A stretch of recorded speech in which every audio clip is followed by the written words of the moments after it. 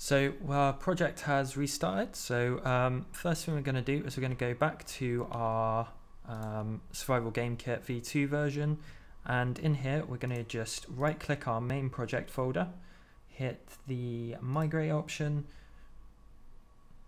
This might take a second.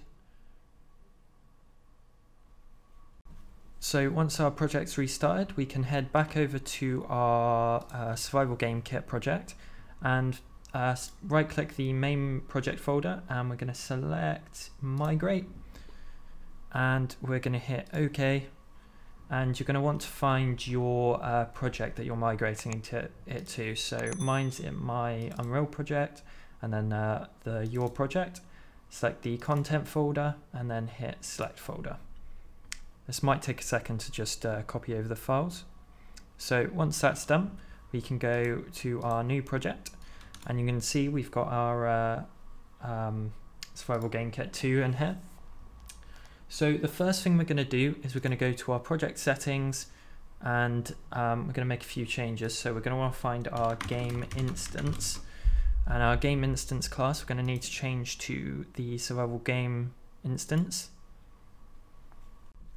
Next we're going to go to maps and modes, and we're going to change the default game mode to the Survival Game Kit mode. This might take a second for it to select. Once the game mode's set, we can look at the default maps. Now by default, Survival Game Kit has a main menu, so if you want that to be sort of the startup thing when your game starts, we're going to need to set the default map to the let me see, the main menu level, and you can do the same for editor startup map as well, but I personally like to just set this to the showcase. That way when you hit play when you're in the engine, you don't have to go through the main menu, it just puts you in the level. And then the transition map, we have a transition map we can set that to, and then server default map I would set at showcase. But if you have your own level you're working in, you may want to set it to that instead.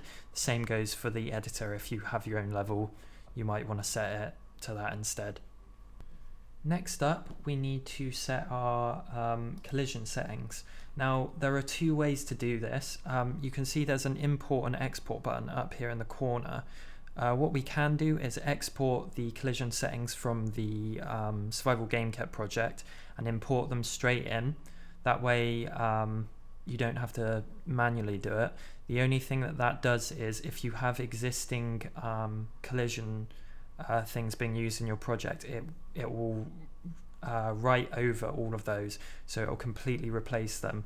But if you don't care about that, then you can just I'll quickly show you. You can go to the project settings in Survival Game Kit when it loads up, and go to collision here, export it to wherever you like, say desktop, and then in our new project, we can import it from the desktop. So we'll search for collision and open it. There is a bug where you have to restart this, so if I restart it, it should show up. We go to collision, you can see I've got all of my collision settings now. If you do have your own collision settings already that you don't want to be overwritten, you will have to go through and manually add each one of these object channels and trace channels. You'll also have to then go through all of the presets and set their settings like they are set in the Survival Game Kit by default. It's a little bit long-winded, but it's the only way to add these without overwriting anything you already have. Next up, we've got the inputs.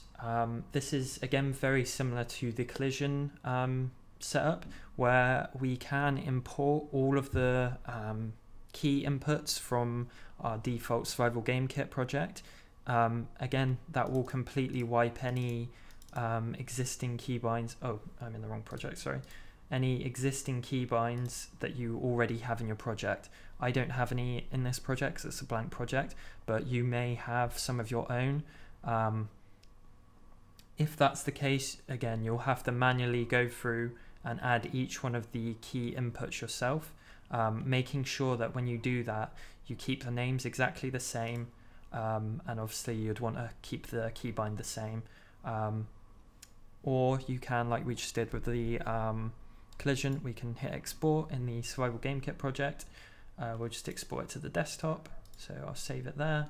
Then if I go back over to my my project, my new one, I'll hit import, and I'll just go to my desktop and I'll search for inputs and open up the inputs. And you can see if I click it now, we've got all of these default inputs. So it's really up to you which way you go about it, but those are the two ways you can do it. So once that's done, there's a few things that we want to check that can get changed when you migrate a project. So we'll go to our main folder, then blueprints, components, and we'll find our player inventory component here. Open this up, bring that over here. And once we're in here, we can go to class defaults. We're going to search for trace, and you're going to want to make sure that interaction trace channel is set to interaction.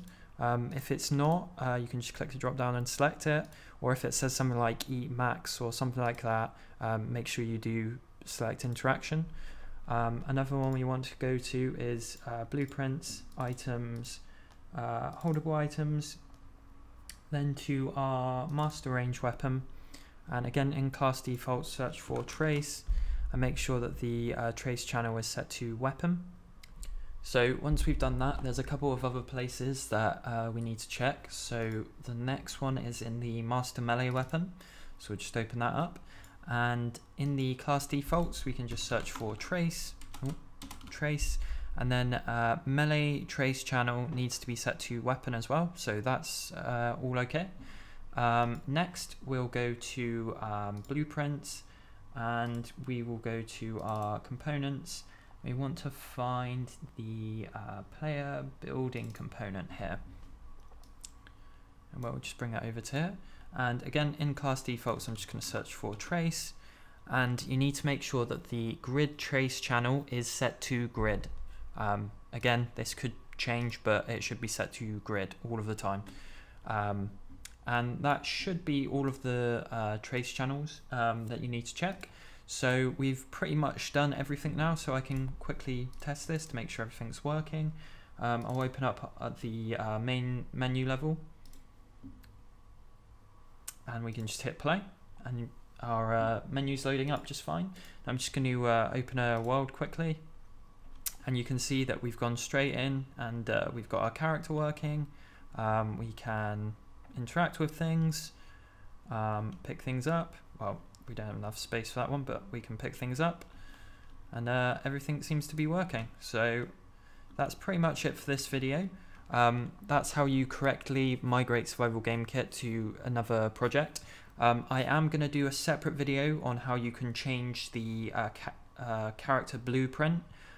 So if you have an existing character blueprint, you'll be able to follow that video to get Survival Game Kit working with a new character. But that's pretty much it for this video, so thank you for watching. Don't forget to subscribe, and thank you for watching.